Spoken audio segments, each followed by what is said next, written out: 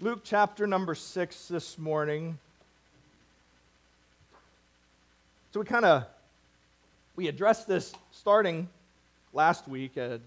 While in Jerusalem, we saw that Jesus was having fierce opposition from the Pharisees, and because he was his practices on the Sabbath, healing people on the Sabbath. And in order to prove that he was Lord of the Sabbath, Jesus healed a man in front of the Pharisees. And then it was appropriate to do good deeds on the Sabbath, like we were talking about last week. And then following all of the Sabbath controversies, Jesus left Jerusalem after that feast period, and he journeyed back to Galilee. And it's in Galilee that we see that he calls the apostles to a life of ministry of following him. Now, this is a call for them to stop merely following and begin serving. Now, I think that's an important aspect. We have addressed that a couple of times. There is a big difference between a follower of Christ and a disciple of Christ. And Jesus has called all of these individuals to follow him, but now in this passage we see that he is calling them for a life of service. Not just following anymore, but begin serving instead. And here's the truth, is that we as believers, every believer will be faced with the decision to just stop learning about Jesus and start serving Jesus. Now, this is an important aspect because we do make an emphasis on discipleship. We have our discipleship ministry. We have our own curriculum for that. We care a lot about people knowing God's word. But there will have to be a time where we said, I'm going to stop just being a follower or a learner and sitting in the pew. I'm going to go and serve him. There is a vast difference between a follower and a disciple, or one who is just sitting to learn and then one who begins to serve. And we see Jesus is calling these apostles to go and serve him. And God has called every one of us to serve him as well. Now, there are some distinctions between the apostles and disciples and followers of Christ as today. And we're going to talk about some of those differences, but then also how that applies to us as well. So let's pray real quick, and then we'll hop into our text. Lord, I pray that you help us this morning as we open up your word to see the call of the disciples and see what that means for us and our call of following you and pursuing you in our life. Lord, I pray that you help us to be believers who are not just learners, but one who are servers as well. Lord, I pray that you help our church to be a church that is filled with people who desire to serve the Lord, not just to sit and follow. In Jesus' name, amen. Man, let's look at Luke chapter 6, verse number 12. We're not going to read a whole lot of passages this morning, but it says, "And it came to pass in those days, he went out into a mountain to pray, and he continued all night in prayer to God. And when it was day, he called unto him his disciples, and of them he chose 12, who also he named apostles: Simon, which was also named Peter, Andrew his brother, James, John, Philip, Bartholomew, Matthew, Thomas, James, the son of Alphaeus, Simon, called Zealots, and Judas, the brother of James, and Judas Iscariot, which is also the traitor."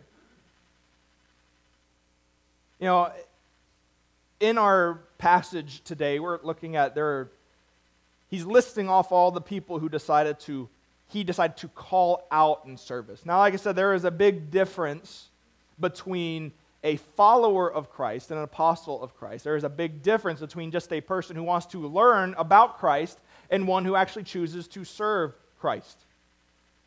You know, up to this point, he's already asked them to follow him, and they've already left everything behind. We looked at that when he called Matthew out to follow him from being a tax collector. But now he's asking them for a little bit more, saying, don't just follow me. It's time to serve. So in this call to the apostles, there's a couple of things. First of all, we need to look at verse number 12. It says, "And it came to pass in those days that he went out into a mountain to pray, and he continued all night in prayer to God." So number one, we see the supplication of the Lord. Now this is an important aspect of our Christian life, because before Jesus himself made any decisions regarding to who was going to be his apostles, Jesus prayed to seek the will of the Father. And that's important for us to understand also, because Jesus' authority was rooted in who he was, but also in prayer. That prayer had mattered. He leaves us an example in which we're meant to pray humbly before we serve boldly. Now, we have an emphasis on being bold for our stance for the Lord. That is our emphasis. Go out and stand for what's right and be bold. But before we can serve boldly, we have to pray humbly.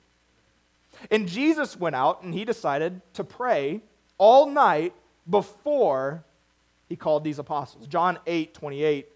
It says, "And Jesus, then said Jesus unto them, When ye have lifted up the Son of Man, then shall ye know that I am he. And that I do nothing of myself, but as my Father hath sent me, I speak these things."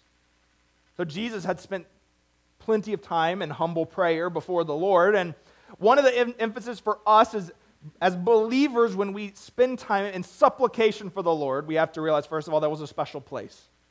So it was a common practice for Jesus to isolate himself in a time of prayer, to go find a place where no one else was going to bother him. You know, in our lives, it's easy to allow things like social media, busy schedules to distract us from God. And it's essential for us to find time to spend time with him, especially before making a major decision. There are a lot of things that I spend time in prayer and fasting about, in asking God's guidance. There's been many times where we are praying about our church, and I've asked our leadership to also think about praying and fasting in the decisions that have to be made. But it has to be a special place. There was a place set apart for him to pray. And in this one, it was a mountain. Matthew 6:46 says, "Then he sent them away, and he departed into a mountain to pray." So like, you can go ahead and go away. I'm going to take some time by myself to spend time in prayer. Now, the important part is because he's not trying to find anything to distract him. And anyone who has kids at home know that if you try to pray, then your kids are going to instantly decide to be hungry, and they're tired, and they want something to drink, and then they're going to distract you, and then you're trying to pray, and then they're constantly coming up saying, "Daddy, I need something, I need something, I need something. I'm tired, I'm hungry, could I have a snack?" Whatever it is in the middle of prayer. Or it's like, "What are you doing?" And they want to talk.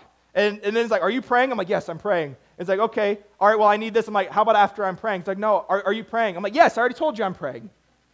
This is the routine of why we need to find a special place to go and pray. So it was a special place. Not only was this supplication with the Lord a special place, but there was a dedicated time to pray. Mark chapter 1, verse 35, it says, "And in the morning rise up a great while before day, and he went out and departed into a solitary place, and there prayed." You know, there was not just a special place, but there was a dedicated time. Now, on this occasion, Jesus spent the entire night in prayer. That doesn't mean that, every time you pray, you have to pray all night for major decisions. But by this time, he knew the opposition in his ministry. He knew that the Pharisees were against him. He knew that everything against him was growing, and he still had dedicated specific times to pray. Now, we have the awesome privileges of coming before the Lord boldly, going before the Father in prayer boldly, just as Jesus had. God wants to hear from us. And it's sad that there are many people who claim to be believers who they go out, they read their Bible, they'll attend church, they'll even serve, but they really don't spend adequate time in prayer. That's why, we have a prayer ministry here at Mountain View. We have every single day, there's someone praying for the prayer request given to our church, an hour every single day. Why? Because we want to make an emphasis on prayer. Charles Spurgeon had said, a true prayer is an inventory of needs, a catalog of necessities, an exposure of secret wounds, a revelation of hidden poverty, and a neglect of private prayer is the locust which devours the strength of the church. That's important for us to think about it that way, that when individual Christians choose to not live their life in prayer with the Lord, then that is the locust that devours the strength of the church. It's like, well, we pray at church, But do you pray individually? Do you have a specific time, a specific place that you go, a dedicated time where you say, I spend my time in prayer? That is the strength of the church. It's not we came together and we prayed before we had the service and before the message was begun. No, the strength of the church is found in the individuals in the church with the strength of their private prayer life. So it was a dedicated time, not just that, but it was for also a specific purpose. You know, it is okay to write down on a prayer list and have specific purposes that you go before the Lord and pray. It's always interesting when I meet people and I hear them pray, and they're always really vague about the things that they're praying about. And when I say vague, it's like, oh God, help us to stay healthy, help keep us safe, do these, just let your will be done in our life. And there was never really any specific prayer. So the hard part of not praying specifics when we pray is, how do we know when God answered our prayer request? How do we know that he was actually there working in the midst? Well, we know he is. We know he's an awesome God and he will answer our prayer request. But we see that he went to pray for a specific purpose. Jesus spent the entire night in prayer to the Father. And in addition to wanting to commune with his Father, we can surmise that Jesus also just wanted to share his burden of this ministry that he has and ask for wisdom in this ministry. And before he calls out these 12 apostles, they were already followers, and now he's about to call them to be apostles. There are specific things that we should pray about, like the burden of life and the burden of ministry. You know, every one of us, whether you are no matter what your occupation is, when we came to Christ, we are now enlisted into a life of ministry for him. And there is a burden that comes in our life when we choose to live a life for him. So the specific purpose, he was praying for his burdens. Luke chapter 22, verse 41 through 44, it says, and he was withdrawn from them about a stone's cast and kneeled down praying, saying, Father, if thou be willing, remove this cup from me. Nevertheless, not my will, but thine be done. And there appeared an angel unto him from heaven, and strengthening him.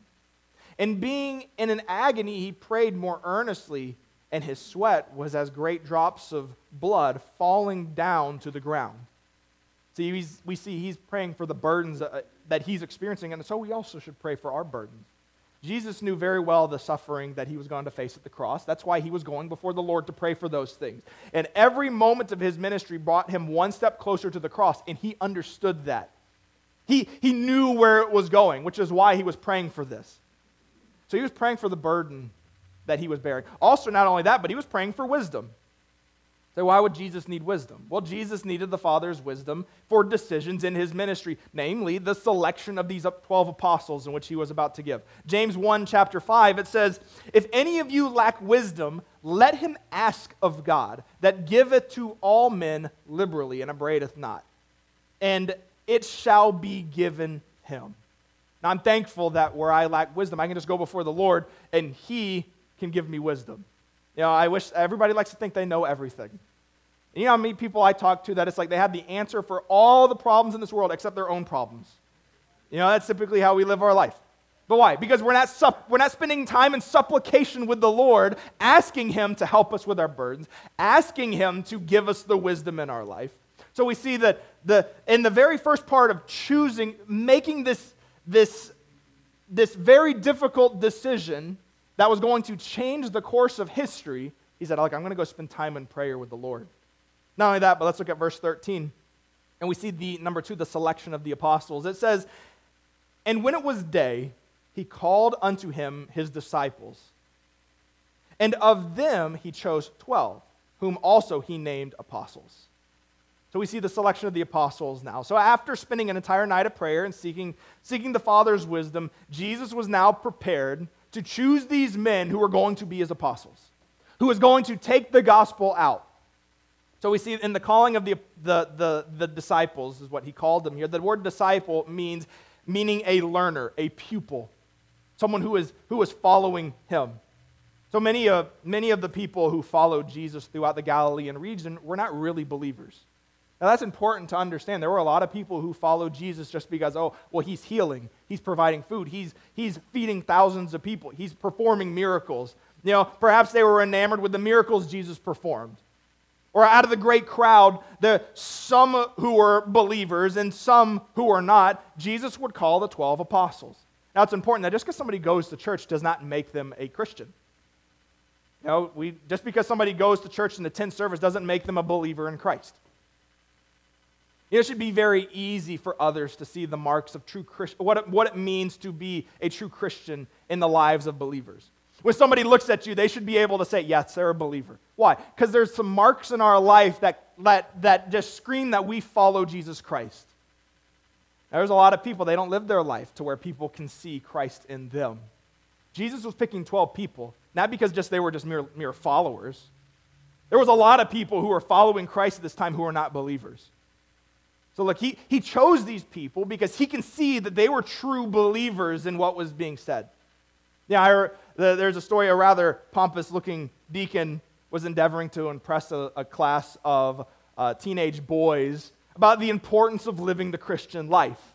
And he stood before them and he says, why do you think people call me a Christian? And after a moment's pause, they were thinking about it for a while. One of the youngest ones, about 13 years old, says, well, maybe it's because they don't know you yet. And it's sad that many, many churches are filled with individual people like that who we say we're Christian, but if they looked at our life, it's like, are they? You might go to church, but is there a difference? Would Jesus be able to look at us and say that, hey, there's something different. There's something different in all of these other followers in these 12. So he called these disciples, and then we see the choosing of the apostles. So from these disciples, he chose 12 men to be apostles. Now, an apostle is different. We don't have people who claim an apostle is one who had seen the resurrected Christ or is commissioned by Jesus Christ. Anyone who claims to be an apostle today is wrong. They're a heretic. That is false. There is no modern day apostles today. Jesus is not appearing in person, in flesh, in front of you, giving you a new message to go and deliver. He's not doing that. So anyone who claims to be an apostle today is wrong. So if somebody says that they're an apostle, just instantly go ahead and that negates everything else they're going to say after that. But we see in this choosing of the apostles, there were some characteristics that we see that's important for us to understand why they were chosen. Well, first of all, what's the first thing that you see? Well, first of all, they were all men. This is an important aspect, especially in today's society where we have a lot of women who are pastors and deacons. We see from Scripture, these were all men. Now this is a difficult part because women were very vital in the helping of Jesus' ministry. Just as they are important and intricate into the church ministry of today. That is, there's a lot of things in this church that would not get done if we didn't have women serving in ministry. But we see that just as they were vital in Jesus' ministry, they're still as intricate in today's church ministry as well. But however, Jesus chose men to lead in that ministry. Jesus chose men. And Scripture tells us pastors and deacons are meant to be men. They're not meant to be women. Say, well, where do you get that from? Well, 1 Timothy 3, 1 and 2, it says, this is a true saying. If a man desire the office of a bishop, he desireth a good work. Then it says, a bishop must be blameless, the husband of one wife, vigilant, sober, of good behavior, given to hospitality, and apt to teach.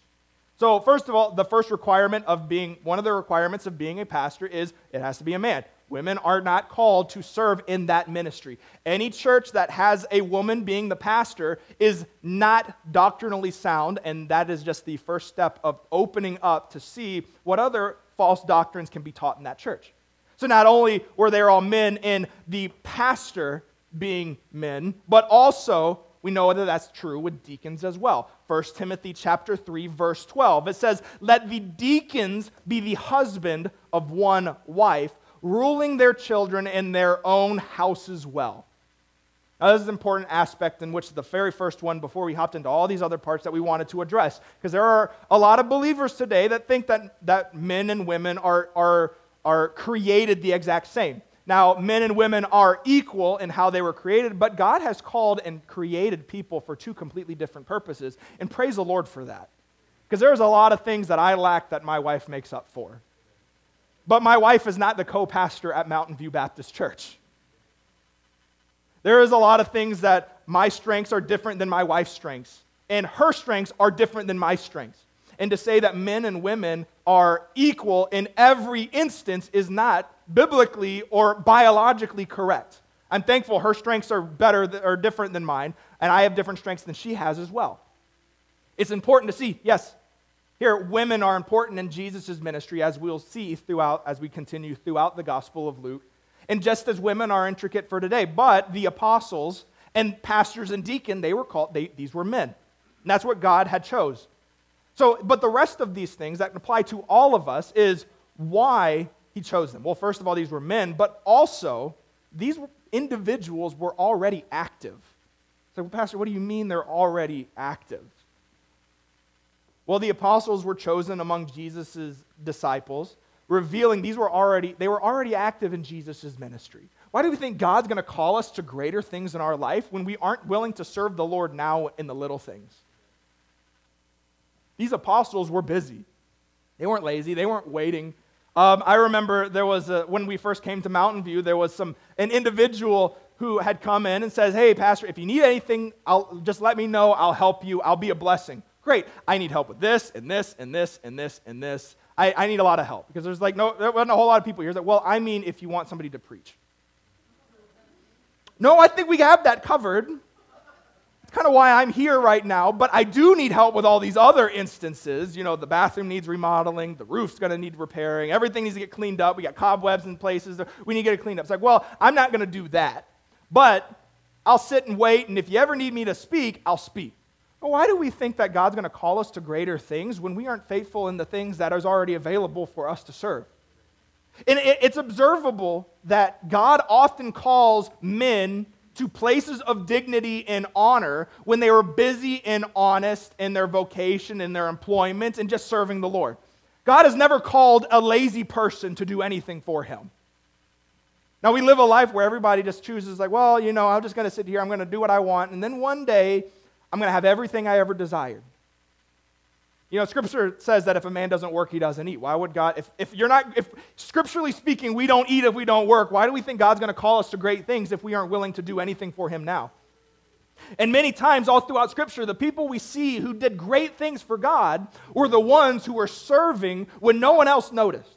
Like Saul was seeking his father's donkeys. David was taking care of his father's sheep when he was called to the kingdom. The shepherds were feeding their flocks when they saw that glorious revelation from the angels. God called 4 apostles from fishing, and Matthew from collecting taxes. Moses was keeping Jethro's sheep. Gideon was from the threshing floor. Elisha was from the plows. God never calls a lazy man or woman. He'll never call a lazy man. God never encourages idleness. And he will not despise people of the lowest employment or the lowest background or to the lowliest deed. He just desires someone to serve him. And so often we say, well, I'm not going to do anything until I think I have what I desire. Why is it that we want what I desire, not what he desires? Because our Christian life isn't about you and I, it's about Jesus Christ. These people are already active. These people are serving the Lord. It's always interesting that the people that end up becoming leaders are always the ones who are busy serving the Lord. So they were already active. Not only were they already active, but they were commissioned by Jesus. As I said, one of the requirements for an apostle was Jesus Christ had to commission them personally. So the definition of apostle is meaning to order one to go to a place appointed. A disciple is a learner, an apprentice, while an apostle is a chosen messenger sent with a special commission. There was a big difference. Now, we may not be apostles today, but he has commissioned us to serve him and to spread the gospel. Jesus had many disciples, but only 12 hand-picked apostles. Now, these men were specifically chosen by Jesus Christ. And the truth is that even though they were hand-picked by Jesus Christ, today, every believer today has the privilege of being commissioned by Jesus to be ambassadors in this world. You have been commissioned by Jesus Christ. How do you know I've been commissioned by Jesus Christ? Well, 2 Corinthians 5, verse 20. It says, now, then we are ambassadors for Christ. As though God did beseech you by us, we pray you in Christ's stead. Be ye reconciled to God. Now, an ambassador is a representative, much as when a king needed, or a king or a president needed somebody to go on their behalf and speak on their behalf to a foreign country or a foreign land, he would send an ambassador. It's like, I speak for the king. I speak for the president. I speak for the person who sent me. And we as believers have been commissioned by Jesus as ambassadors for him to go and stand in a lost world and tell those of Jesus Christ. So they were commissioned by Jesus. Not only were they commissioned by Jesus, but they were a witness of the resurrection of Christ. So each of these men, with the exception of Judas Iscariot, were eyewitnesses of Christ's resurrection. You know, even in 1 Corinthians 9, verse 1, the Apostle Paul, he became an apostle. Why? Christ came to him and he saw the resurrected Christ. He said, am I not an apostle? Am I not free? Have I not seen Jesus Christ our Lord? Are not ye my work in the Lord? This was one of the requirements to be an apostle. You have seen the resurrected Christ. So this was some of the requirements. But then the important part of understanding the requirements, some of those apply to us today, others do not. But the main emphasis that we see here is the service of the apostles. The service of the apostles. Luke chapter 6, verse 14, it says, Simon, he also named Peter, and Andrew his brother, and James and John, Philip and Bartholomew, and Matthew and Thomas, James the son of Alphaeus, and Simon the Zealots, and Judas the brother of James, and Judas Iscariot, which was also the traitor. So there was the service of the apostles. What were they doing? Well, in this, the apostles were sent to conquer the known world with the gospel of Jesus Christ. Now, it's important. I use that word conquer because we're called to go out and declare God's word, to go and conquer the world with the word of God and tell people of Jesus Christ. Now we see Simon. Simon was renamed Peter. He was the first apostle called by Jesus. Then you see Andrew. Andrew was concerned for others. That's seen in the way that he brought his brother Peter to Jesus. James, the son of Zebedee, was the brother of John. John, he was a gentle and passionate man, but he was beloved by Jesus. Philip found Nathanael and brought him to Jesus. Thomas was also called Doubting Thomas, but he still served the Lord. Bartholomew was also called Nathanael, and he was miraculously been seen by Jesus under that fig tree before Philip brought him to the Lord. We see Matthew or Levi, he was that publican, the tax collector before he followed Christ. James, we see that he followed him as well, and Simon the Zealot. The Zealots were opposed to the Roman government, and they wanted to go and declare the Messiah was coming in the face of a tyrannical government. Judas, the brother of James, Judas was practical and thorough in everything that he did. And then Judas Iscariot, it was just a miracle that by God's grace that Judas Iscariot would, even though betrayed Jesus to his death, that he even had a part in Christ's ministry. But every one of these individuals played a different role in what Jesus had for them. John chapter 6, verse 64, it says, but there are some of you that believe not. For Jesus knew from the beginning who they were that believed not and who should betray him. You know, it's interesting when you look at the service of the apostles. Jesus already knew what each one was going to be capable of doing for him. And there are many times, just by the grace of God, that he's chose to call us, even though we reject him and even though we choose to not follow him on a daily basis. He said, no, I'm still calling you. I still want you to be my ambassador. Of the 7 apostles, 7 of the apostles were fishermen. 1 was a tax collector. The truth is these were just common men that God used in great ways. Sometimes we look at the 12 apostles and say, I could never do that. I could never stand for truth the way they stood for truth. No, these were just ordinary people that God used in an extraordinary way. God wants to do the same thing for every single individual in here as well. He wants to do something great with every believer in here today. 1 Corinthians chapter 1, verse 26, it says, "For ye see your calling, brethren, how that not many wise men after the flesh, not many mighty, not many noble are called. But God hath chosen the foolish things of the world to confound the wise. And God hath chosen the weak things of the world to confound the things which are mighty. And based things of the world, and things which are despised, hath God chosen. Yea, and all which are not, to bring to naught things that are, that no flesh should glory in his presence." It's important for us to realize that as believers, so many of us, we say, well, I can't do that. My background's not good. I got saved later in life, or I don't know enough scripture. I don't have the ability to do this. I don't have the pedigree. Whatever it is, you say, I don't have the ability to serve the Lord. No, God wants to use us because the flesh should not glory in what he's done. Our flesh, we can't glory in our flesh in the presence of Christ. There's nothing for us to glory in. God can achieve his purpose either through the absence of human power and resources or the abandonment of reliance on them. It's either he's going to use us or we're going to abandon all of our own personal resources, or he's just going to use someone who has no resources. Why? Because he doesn't want us to get the glory. God can achieve his purpose either through the absence of human power and resources or the abandonment of reliance on them. And all through history, God has chosen and used people who are nobodies.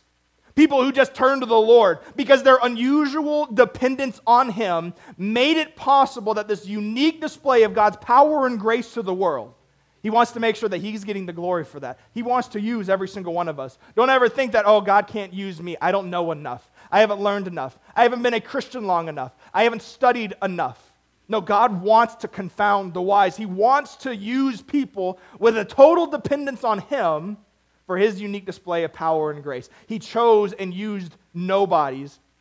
And then he chose and used somebodies only when they renounced their dependence on their own natural abilities. He's not going to use somebody who is a somebody until they renounce, hey, I'm just doing this in God's power. Only when they renounce their own dependence of their natural abilities and their own resources. God uses common people to accomplish great things in service for him. He wants us to do great things for him. Don't ever think that, oh, I can't do that. I can't get up and speak in front of people. I can't sing. I can't do that. I can't serve people. I can't go and hand out an invitation. I can't lead someone to Christ. Why? God wants to use you for that exact purpose. And so many of us are pedaling in church, pedaling around, waiting to say, well, maybe one day I'll be great enough to serve him. No, God wants to use us now, and we're just choosing to not follow him because we're in reliance of our own personal strength. That's important. I think several well-known men all throughout the Bible that God used greatly in spite of their shortfalls. And that's important for us to realize no matter where we've been, no matter what we've done, no matter what kind of person we were before Christ, or even how hard we have fallen after coming to Christ, God wants to use you. And we see it all throughout Scripture. You know, Noah got drunk after surviving the flood, after he was the one chosen. Abraham lied to Pharaoh about Sarah being his sister. Moses was forbidden from entering the promised land after disobeying God's command. Aaron led the people in creating and worshiping a golden calf. David committed adultery with Bathsheba and had her husband murdered in an attempt to cover up his own sin. Elijah fled from Jezebel in fear after a great spiritual victory on Mount Carmel. Isaiah was humbled by his sin when he stood before God's throne in a vision. Jonah disobeyed God's command to preach to Nineveh because he became an outright racist against the people, not wanting them to hear God's truth. The truth is that God wants to use us in spite of our difficulties. And so many times we sit back in our Christian life and say, well, maybe one day I'll be great enough. No, God wants to use us in spite of our shortfalls, in spite of our difficulties. So then what's interesting about these disciples and what we see all throughout Scripture is not only were these apostles flawed men, but these people were people who were courageous. Say, look, I'm going to stand for truth, and I'm going to stand for what's right, regardless of what that's going to bring in my life. Many of us will say, God, I want you to use me, unless it gets difficult. Now, if it's hard, I don't want to do it. Now, if it's easy, I'll do it. You know, in this, I think of the suffering and martyrdom that most of these apostles had experienced, and almost what we see all throughout the Christian history, all throughout history, we see people who have died and suffered the death as a martyr because they were willing to stand for truth. Almost every one of the apostles suffered death as a martyr. Simon Peter was crucified upside down in Rome by Nero in 68 or 69 AD. Andrew was crucified at about 70 AD. James, the brother of John, was put to death by Herod Agrippa, beheaded in 45 AD. John the Beloved, the Romans tried to boil him in oil, but he was spared miraculously, and they banished him to the island of Patmos, where he was later returned to Ephesus, and then he died peacefully in 101 AD. He was the only one. Philip, his head was bound to a pillar as he was stoned to death in Pergia in 54 AD. Bartholomew, first greatly tortured, and then he was filleted alive because of what he did in standing for the Lord. And then after that, after being filleted alive, finally beheaded by the king in Armenia in 70 AD. Matthew, or Levi, was crucified and stoned and decapitated by the Jews in 70 AD. Thomas was tortured with red-hot plates cast into the furnace, and his side was pierced by spears in 70 AD. James here was cast down out from the temple and stoned and beaten to death with a club in 63 AD. Simon the Zealot was crucified by the governor of Syria in 70 AD. And Judas, the son of James, was beaten to death by pagan priests in Persia. I look at the martyrdom that these apostles had experienced, and then all throughout history, people standing for what was right. You see, these were people who were common men. They didn't have the pedigree. They didn't have any. These were just common people. They weren't lazy. They were going out. They were working hard. They were saying, "I'm going to do this. I'm a fisherman. I'm a tax collector. I'm busy. I'm doing these things." And then when they chose to follow Christ, Jesus saw something different in them to all the other apostles, to all the other followers. And that was they weren't lazy. There was a genuine repentance in their heart, a genuine belief of what they did. And not only do you see that these were common people with a lot of sin in their life, but these were also individuals who were suffering for Christ. Why? They understood the importance of the gospel. They understood the importance of getting the word of the Lord out, to be an ambassador for Him. I think it's important for us so many times. I meet people that say, "Oh, well, you know, the disciples, the 12 apostles probably lied about Jesus' resurrection." I'm like, yeah, because everybody just hopes for death. Everybody just hopes that they can be executed and tortured. It's like all the 12 apostles sat together. It's like, let's tell everybody Jesus rose from the dead. Or what are we going to get? Are we going to get famous? No, actually, people are going to hate you. Or are we going to get riches? No, actually, you're probably going to lose your jobs.